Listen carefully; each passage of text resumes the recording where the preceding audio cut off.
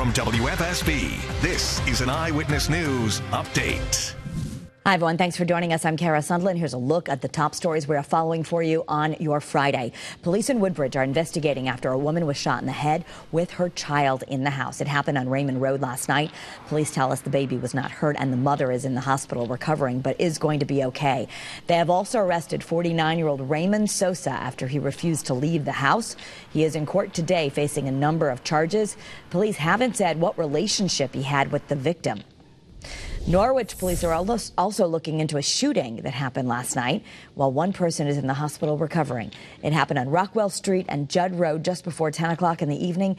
Police say they found a man who had been shot in the leg. He was taken to the hospital and is going to be okay. We're told this was a targeted attack. A cyber attack is still impacting two big hospital networks in our state, and now the FBI is helping. Eastern Connecticut Health Network and Waterbury hospitals are all working through their IT complications, but still have some locations and departments closed. This morning, Eastern Connecticut Health emergency rooms opened back up again. We'll have all the information on what remains closed down right on our Channel 3 app.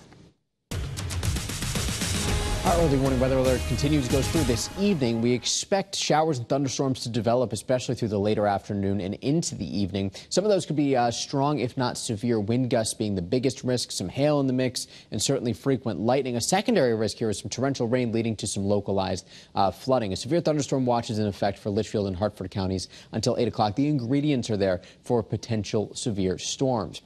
While we run the risk of a pop-up shower really at any point during the afternoon, most of the activity will have a tendency to ramp up beginning around 4 or 5 o'clock this evening, and especially as we get into and after the evening commute. We'll be watching a line of showers and storms develop, dropping southeast through Connecticut later this evening, clearing offshore shortly after midnight. We pick up about a ½ inch to an inch of rain here, locally higher amounts certainly in the mix, but this will help to establish some northwesterly winds tomorrow, which means increasing sunshine, decreasing humidity through the day, with temperatures back in the 80s. Overnight lows in the upper 50s to begin the day on Sunday. Sunday looking beautiful, mostly sunny in the 80s. Monday becoming more humid with the risk of storms again in the afternoon.